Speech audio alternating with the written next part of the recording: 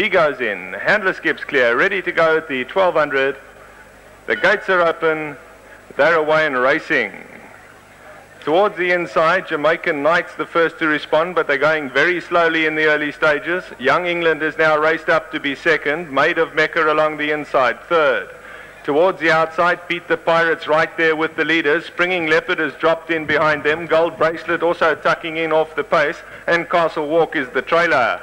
Past the 800, still no pace on, but now Pete the Pirate extends down the outside, comes forward to lead from Young England.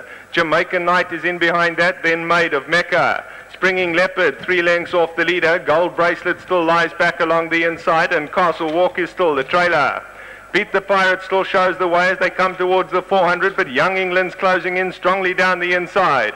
Maid of Mecca's in behind that, then Springing Leopard, who starts to run on. Now Young England comes through to take it up as they come towards the 300. Maid of Mecca, but Springing Leopard looks a threat down the inside. Young England being joined now by Springing Leopard. At the 200, it's Springing Leopard who takes it up. Young England trying to come back, but Springing Leopard's got too much in hand and he's drawing clear in the closing stages. Young England's well beaten. In fact, Castle Walk will get up for second, and Springing Leopard has won it comfortably from Castle Walk, then Young England and Gold Bracelet.